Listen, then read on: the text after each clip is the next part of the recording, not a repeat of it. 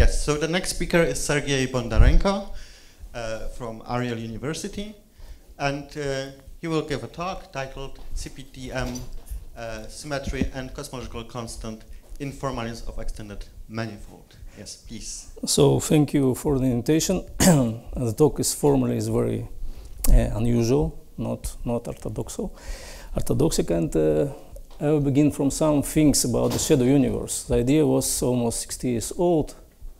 Yes, people try to restore some symmetry, and restoration was made by a simple trick. They simply added some matter called by shadow or mirror universe to our sector and assumed that the interaction between two sectors is very weak in the sense that there is gravitational one, and the whole matter now will restore the symmetry. This idea can understand what I want to do in relation to the smallness of the cosmological constant.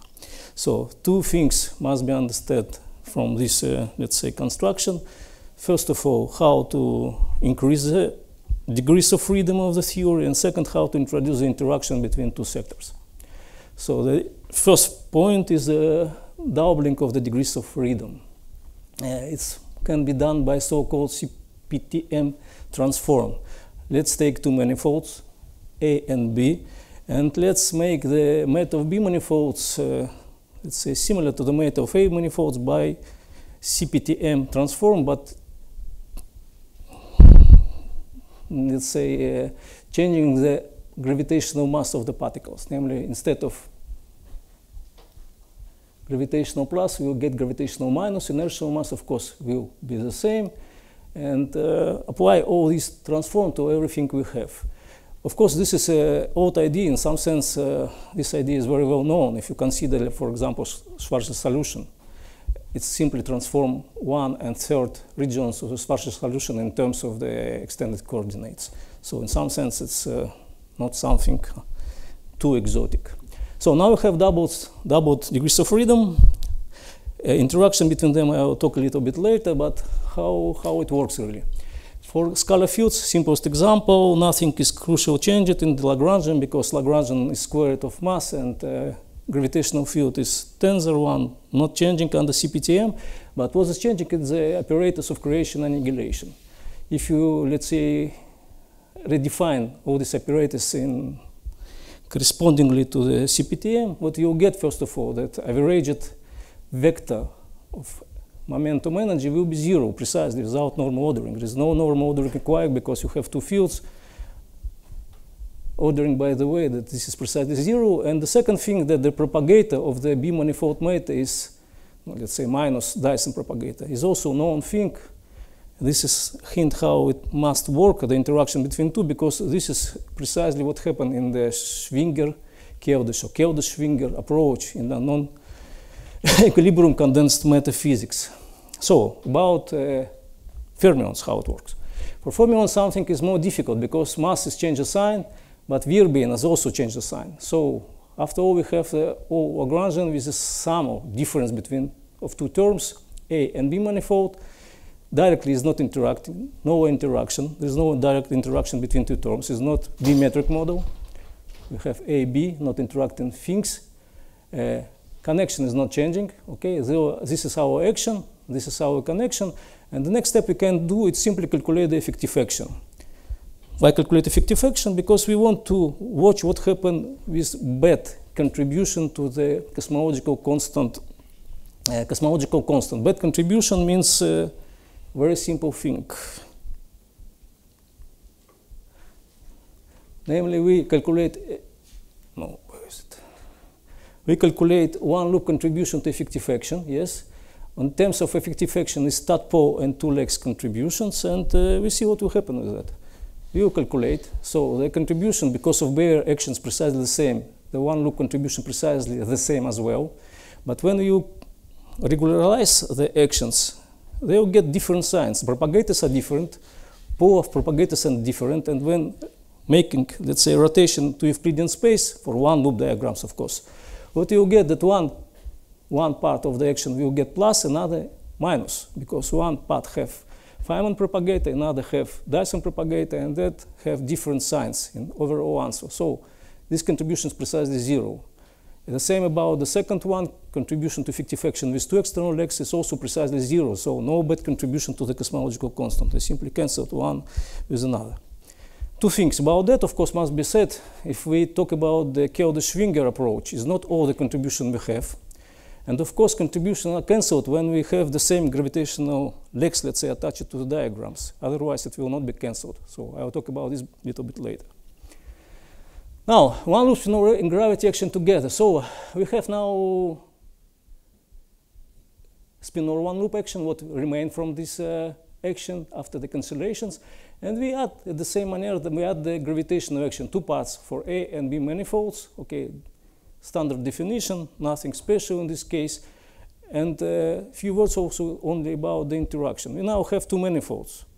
We double degrees of freedom, and the question how we arrange the interaction between them. In fact, answer is known, because in Schwinger-Keldysh approach, it's precisely the same. If you know, you don't, but if you know for sure that the Schwinger-Keldysh approach, we have twice more green functions. We have so-called diagonal and non-diagonal green functions. So in this case, the all interaction between A and B manifolds is through non-diagonal green functions.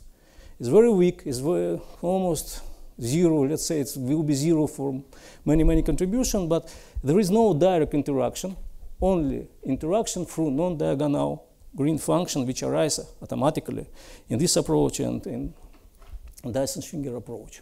So now we can, as example, make usual quantization. So it's usual field theory. You write very, very long effective action. It's long because we, first of all, twice write the action terms for each field, and after that we add non-diagonal terms. It's long. It's simple, but it's long, simply long. What is interesting about all this construction, if you calculate now this is non-diagonal green function, you see this is RAV4, not 2. This is Feynman, this is Dyson, and this is non-diagonal. What is interesting, that inevitably you get immediately that usual graviton propagator is modified. Because you have non-diagonal contribution, you have new terms, and now it behaves differently from the usual one. In some sense, of course, it's mimic of the dark matter. So it's kind of bonus. I don't know what precisely it will give, but it's different from the usual one. It's not the same as if you consider simply the, let's say, ordinary quantum field theory. Okay?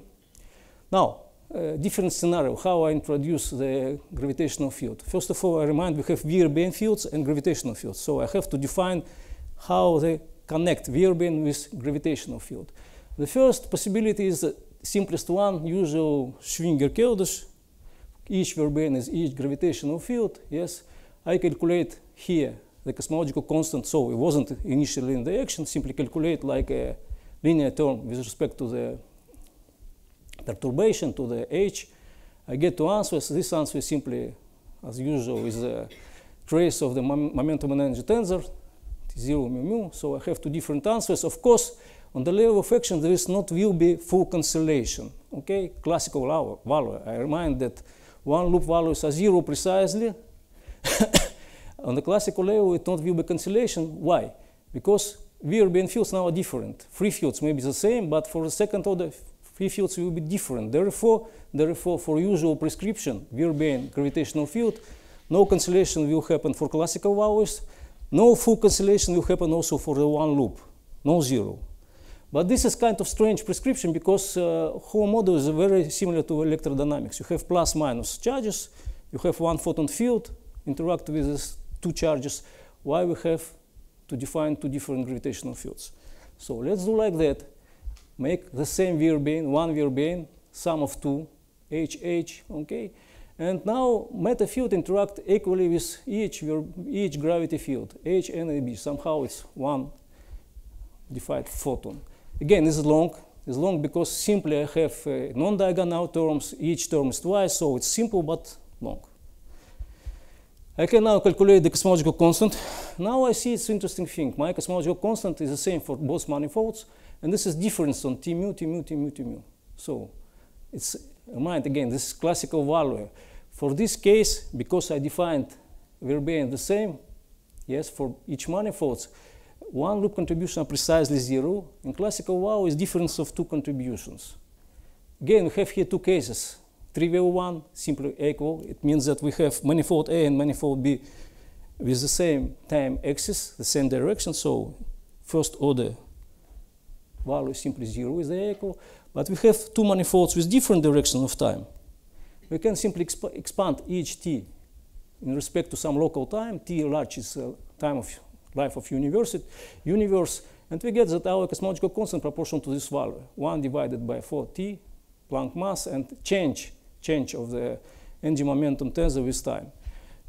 Again, you know, this is in some extent very similar to what was happened for Hoyle-Narlikar model of cosmology, invited it's before Big Bang model. So you, in this case, get very simple answer that cosmological constant is proportional to the change of the matter density of the universe because of interaction between two manifolds, and divided by t.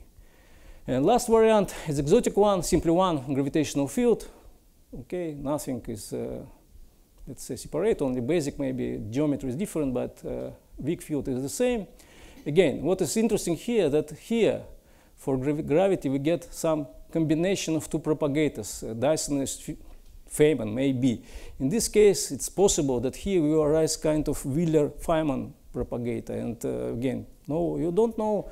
For this case of propagator, there is no asymptotic states. It's also very interesting possibility can be in general. So my conclusion is very long, but simply can say that what was assumed is a very simple thing. To my opinion, it's a very physical thing, that there is the existence of negative mass particles. Which particles are separated from our, let's say, universe, from our world. They occupy something different. The interaction between two manifolds are very weak. And they, let's say, built with the help of Kelder-Schwinger mechanism, non-diagonal green function. In this case, what you get for different scenario, first of all, cancellation of bad contribution to the cosmological constant, one loop contribution, okay? And on a classical level, cosmological constant is also can be small, very small. And as a bonus, you get that your propagator is also, let's say, transformed, is not really usual propagator. It's very similar to the Mond model. It's kind of mimic, again, dark matter behavior. I don't know is it or it doesn't, but it's mimic that.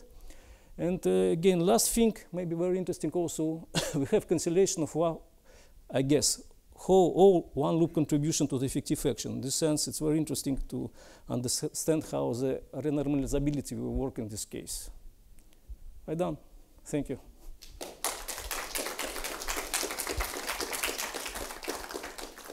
Thank you very much. We still have a few minutes for questions. So are there any questions? Then maybe I will ask a question. Could you maybe repeat what is the motivation for these two manifolds A and B? Is there an physical interpretation? Physically means that it's a very physical question why we have no particles with negative mass. Mm-hmm. In some sense, if you have charges and there is no physical law which forbids that you have gravity which, let's say, behaves precisely like us, it's the same world precisely. If you inside this manifold, you will not understand this is negative mass. But only like a charges, really, mm-hmm. You only have to, let's say, understand that positive and negative masses submit. But because they are in different manifolds, you simply don't see them more or a lot. But motivation is very simple in some sense, because if you look on the Schwarzschild solution, that's precisely what you get if you make CPTM from 1 to 3. You simply see that this is really glued to patches of the whole solution. In some sense, you can check, take let's say, classical solution of gravity, make CPTM, and you'll see that it simply transforms to itself in terms of functions, but not in terms of global coordinates. You have to see also on global coordinates if you have for some manifold, and you'll see the time will be inversed and everything will be inversed. Okay, thank you very much. Are there maybe some questions? Yes.